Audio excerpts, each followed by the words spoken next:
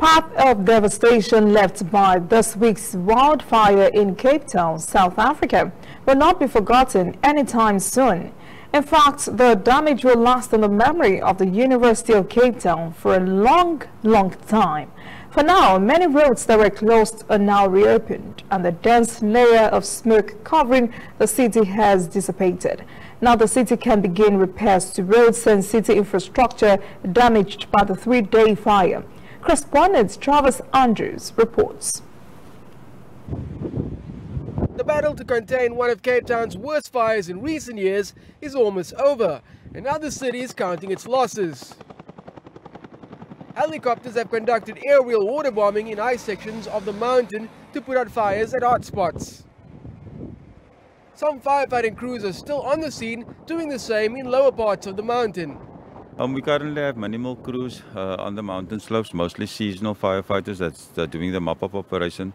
Because after such a fire over such a vast area, the aftermath and the overall takes quite some time. So I predict here by Friday, Saturday, we won't have anyone there with mopping up operations. But mostly there will be a couple of flare-ups, but that will be also in the burnt area.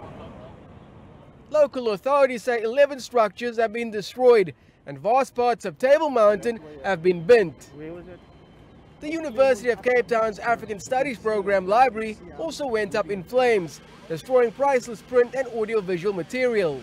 It impacted on a lot of different things. It was just not only the fire with the vegetation and the structures that was damaged in the fire. The iconic structure, the Mostard's Mill, that was now damaged, and most probably the damages at the UCT, the Jagger Library, where they needed a structural engineer to see, obviously with the structural integrity of the building, does it need to be rebuilt. Students who were evacuated from the university's dormitory are set to return in the next 24 hours, once firefighters give them the all clear. Many Cape Town residents volunteering at the fire station are also set to stand down. While the flurry of activity at this central fire station has all but died down, donations of food and drink continue to pour in for firefighters who remain in the mountains tending to the hotspots. And those hotspots are being monitored very carefully by authorities, who are also checking on the 4 firefighters who were injured while trying to put out the blaze.